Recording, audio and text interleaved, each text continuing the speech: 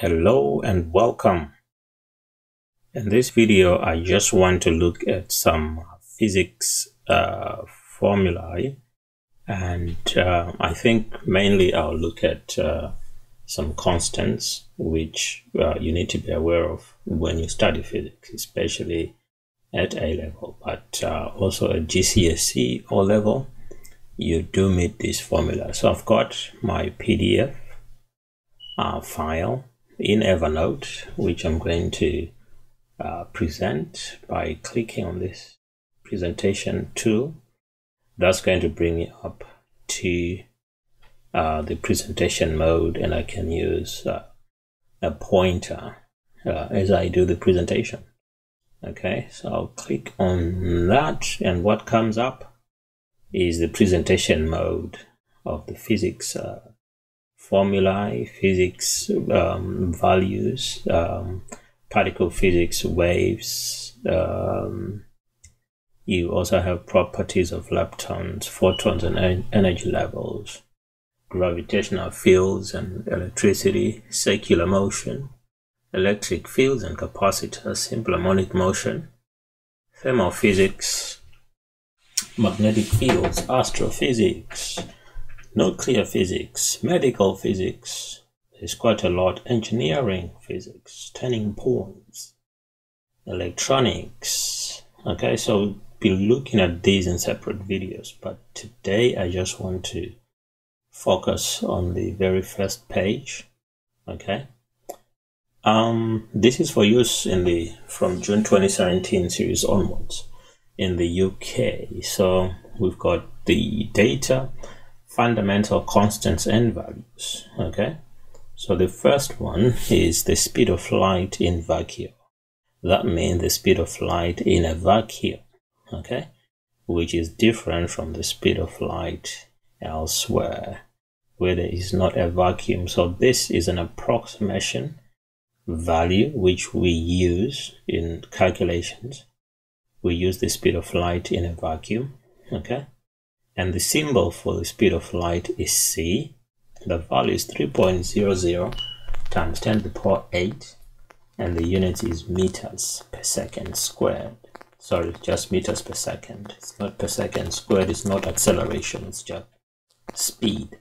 Okay. Permeability of free space is mu sub 0, which is 4 pi times 10 to the power minus 7 h per meter. Okay, then permittivity of free space is epsilon sub 0, which is 8.85 times 10 to the power minus 12 f per meter. And the magnitude of the charge of an electron, the symbol is E, small letter E. It's important that we use small letter E because the big letter E would, for example, stand for energy. Okay, so there's a difference between. It's very important that for the small letter you need to use the small letter. H, for example, that one is for the constant, but there's another H. Okay. Pressure and the permeability is free space. So the magnitude of the charge of an electron is 1.60 times 10 to the power minus 19 coulomb. Big letter C, small letter C for the speed of light vacuum, and big letter C, which is a unit. That's a symbol, and that's it. Okay. Applying the constant small letter H. 6.63 times 10 to the power minus 34 joule seconds. Okay.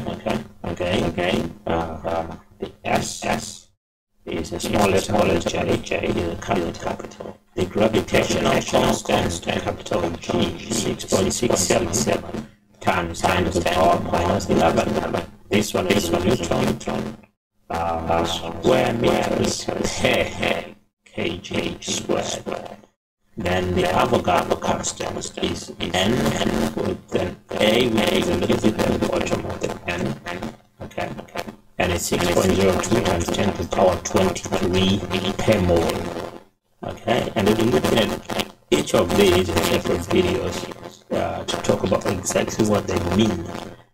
The molar gas constant, capital R, okay, is 8.31 joules per Kelvin per mole. The Boltzmann constant, small letter k, that's the symbol, the value 1.38 times 10 to the power minus 23. And this one is joules per Kelvin. Stefan constant, 5.67 times 10 to the power minus 8. Weber per square meter per Kelvin to the minus 4. A Yn constant is alpha, 2.90 times 10 to the power minus 3 meters Kelvin. Electron rest mass equivalent to 5.5 times 10 to the power minus 4 units. Mass of electron, that's the rest mass, not the traveling mass, the rest mass, 9.11 times 10 to the power minus 31 kilograms. Okay, that's very small. Electron charge mass ratio. So the ratio of the electron charge, which is 1.6 times 10 to the power minus 19, to the mass of the electron, which is 9.11 times 10 to the power minus 31, okay, will give you 1.76 times 10 to the power 11. This must be the charge, so it's coulomb per kg. The proton rest mass is 1.67 times 10 to the power minus 27, but for the electron, it's to the power minus 31, okay? This one is minus 27 kilograms, so this is a little bit heavier than the electron, okay? And because most of the electron is made up of the greater mass is electrons moving around the nucleus. So basically we are made up of empty space, okay? If that makes sense, maybe it will, okay, sometime. So the proton rest mass is equivalent to 1.00728 units. And the proton charge mass, the same thing we've done with the electron, we're doing with the proton, and it's 9.58 times 10 to the power 7 coulomb per kg, coulomb per kg, okay? Then the neutron rest mass is 1.67 times to the minus 27. It's just about the same as the proton. So neutrons and protons, same. So we expect 981, that's the gravitational field strength. So we haven't done the ratio. I was thinking if there's a ratio, then it was going to be this about the same as that. Okay, gravitational field strength G, acceleration due to gravity G. So the symbols are the same, the value is the same, the difference is in the units. For acceleration due to gravity, we use meters per second squared, and for gravitational field strength, we use newtons per kilogram. Okay. Atomic mass unit. 1 atomic mass unit, or 1 U, is equivalent to 931.5 mega electron volts. The symbol is a U for unit, and 1.661 times 10 to the power minus 27 is the magnitude, and the kilogram is the unit that is used. Okay, so I just wanted to go through just the quantities, what the symbols are, the values and the units. And most of these, like this is a formula booklet anyway, so you don't really need to memorize them.